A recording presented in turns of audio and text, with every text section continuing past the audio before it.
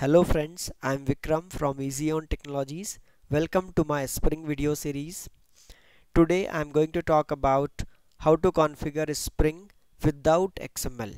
So earlier in a previous video session we have seen how to configure Spring using XML, and today my focus will be based on zero XML configuration. So the configuration will be purely based on annotation.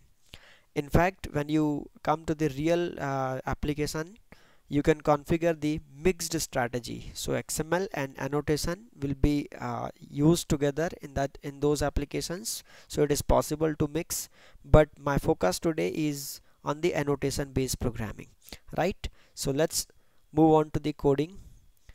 So here you have to create a simple project. So this is my simple project I'm creating through the Maven. So select the Maven category here and select a simple Java application. Name your project. So let me name my project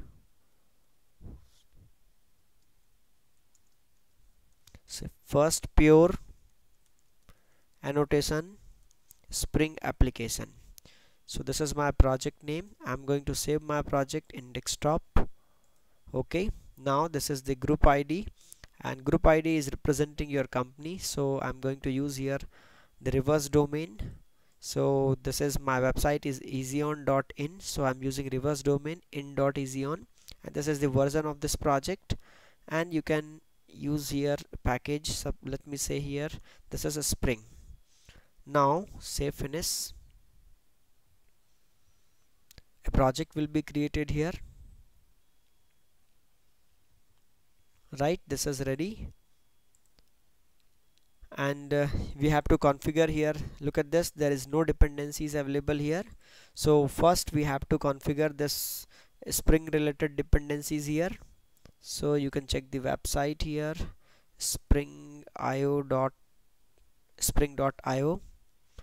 and I'm going to use project,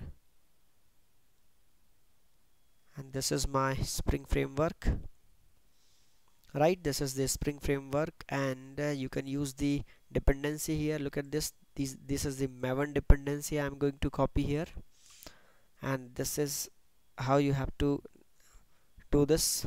So I'm using here 4.3.7 release, and look at this, save this program. One more thing I forget here. I have to use here dependencies tag. So this is dependencies, and close the dependencies here. Okay, fine, this is all set now. So look at this, as soon as you have added the dependency here, you can check all the XMLs which is taken from my repository.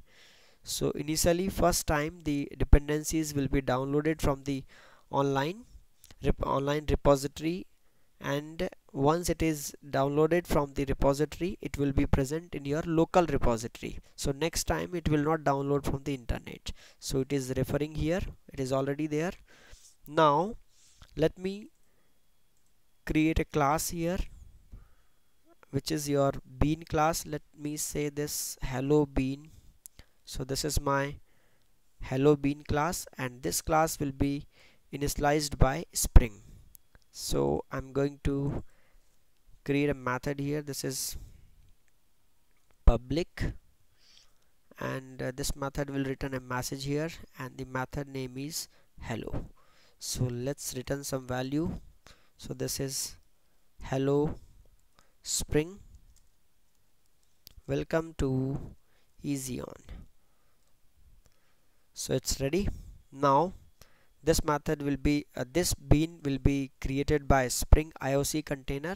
So this is ready here. Now I'm going to create a very important class here, which is a configuration class. So let me call here this app config. So this is equivalent to your Spring configuration XML file as we have done in the previous session.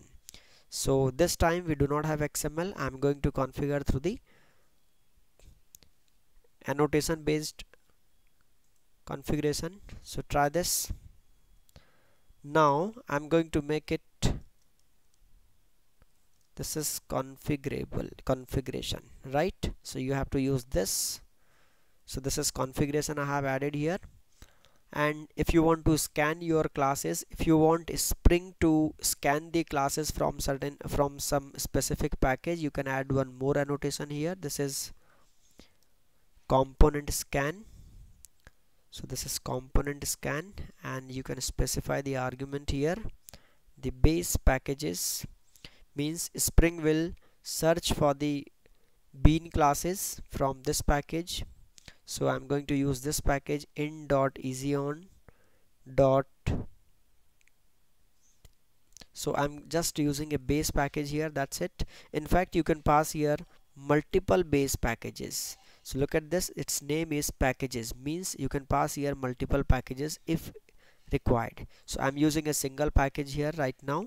So this is in.eZeon. I'm just using this base package, and Spring will scan all the sub packages automatically, right?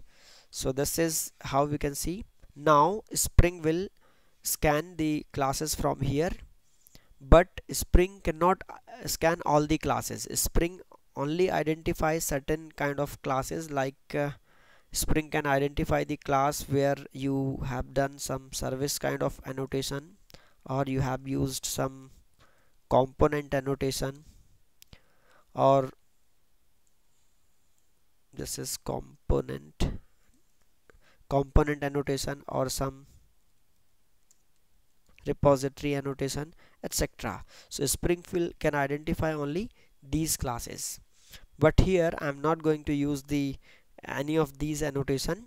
I'm going to configure a bean, and this is the place where you can configure your beans.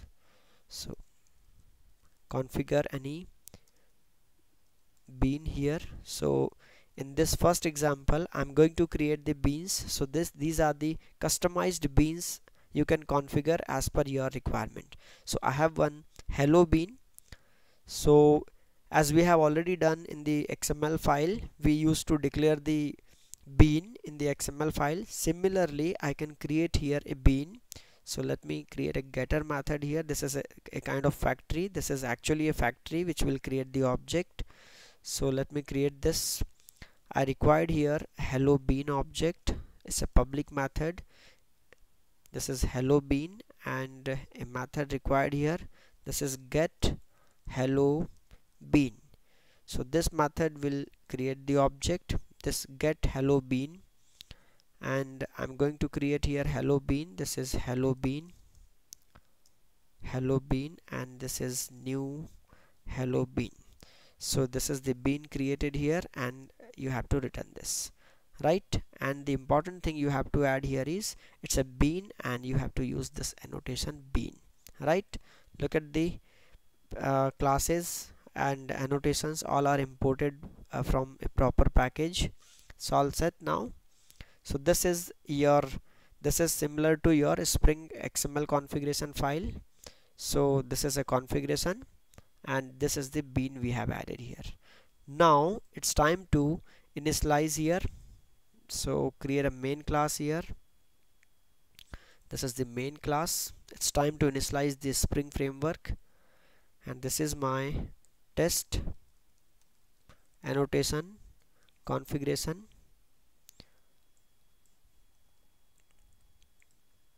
So we have to create here one object which is called ApplicationContext.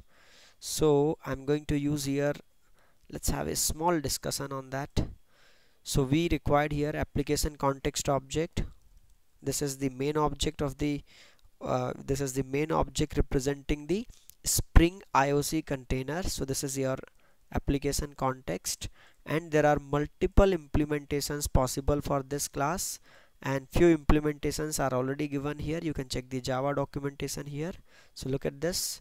This is the application context interface, and you will see here some implementation. This is actually your factory because it is extending the bean factory. So bean factory is the topmost interface in this hierarchy. So it is a factory because it is creating all the objects. So bean factory, and this is the parent interface, and now it is extended to application context, and there are some implementations you will see here. So let me show you some important implementation. So this class path XML application context is one implementation. We can use this one to find the XML. If you have done the XML configuration, then it is okay. And one more thing, if your file is available in the file system, you can use this file system XML application context. So two things are merged here. One is a location of the file and the file type. So XML is representing the configuration file and it is available in this location. So two things you will see here, and this is another implementation, and I'm going to use here some more implementation. One, because I'm using here annotation based configuration, so probably I will get here one annotation configuration. Just a moment. So we required this annotation config application context. This is what I'm looking for. Okay, so this will work for me.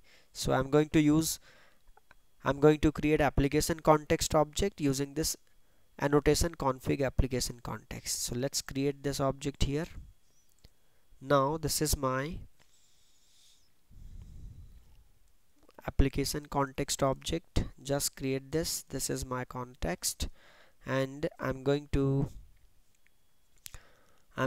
create this annotation config application context, and you can tell your configuration class. So this is app config is your configuration class. Dot class, you have to tell the class type. Okay, now your factory is ready. This is the factory, it is ready to supply the object, and you can ask for the bean here. This is my hello bean. This is the bean I will get from the factory, and this is context dot get bean of type hello bean. So I will get the hello bean from factory. Right, now call a method here. This is a method hello, and this hello method is returning some value. So this is the value I'm going to receive here.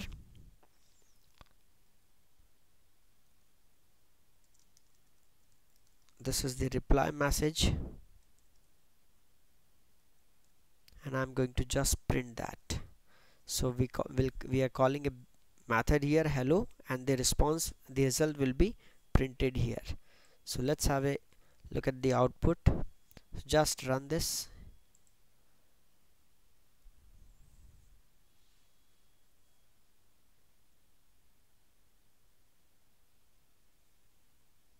Right, that's all. Look at the message here. We can see here the message. So this is the way we can configure Spring. One more thing we can see here, and here I have done a simple configuration, and I manually configured this bean. I manually created this bean here in the factory. But if you want Spring to configure your bean, you can do one simple thing. You create one more class here, and I'm going to create here some more bean. This is, for example, let me call this is my test bean. So this is my test bean, and I want Spring to create this class. So this is my test bean, and I want Spring to create this. So I just want to make it @component. So I'll make it component. Look at the package stereotype component, and this bean will be now created by Spring. And let me create one more method here. So this will return some more message. So let me say here, this is test method I'm using here, and return some value, return, and this is hello test bean. It's just enough, right? Hello test bean. This is the message we'll get from this method, and this time the bean object will be created by Spring, and automatically this class will be recognized by Spring because it is using this component. and we have already specified one important thing here. Look at this component scan. Spring will automatically scan the component from this package or all the child packages of this base package, right? So this bean we have manually configured, and this test bean will be configured by Spring. So let me use this. Just let me show you here. Look at this. I'm going to get the object for this another bean. So this is my test bean, and this is my test bean. I just call it T bean. This is test bean, and I will get from the factory. So this will be context dot get bean of type test bean. Okay, this is the bean, and I can call here a method. So just print that. So message from test bean, just print this. Just a moment. Okay, message from test bean, and that message will be printed here. Just do that. Test bean dot test. So run this, everything is fine. So there is a small difference. This bean was configured and created using our code. Here we have created the hello bean using this bean declaration, and this time this test bean will be automatically initialized by Spring. And both techniques you can use. You can configure your beans manually, or Spring can initialize your beans. Look at this. So this is the first one, and this is the recent one. So test bean we are able to see here, and this time the test bean is created by the Spring. Actually both the beans are created by Spring, but here we have done our manual configuration. We define our strategy to create the hello bean, and here in the second case the bean will be directly created by Spring because it will recognize through the component. So this is how you will see the simple configuration. So this is enough for this video, and don't forget to subscribe my channel so that you will get continuous updates. You will be notified when I'm uploading anything here, and if you have any queries you can type in the comments. And thank you very much for watching.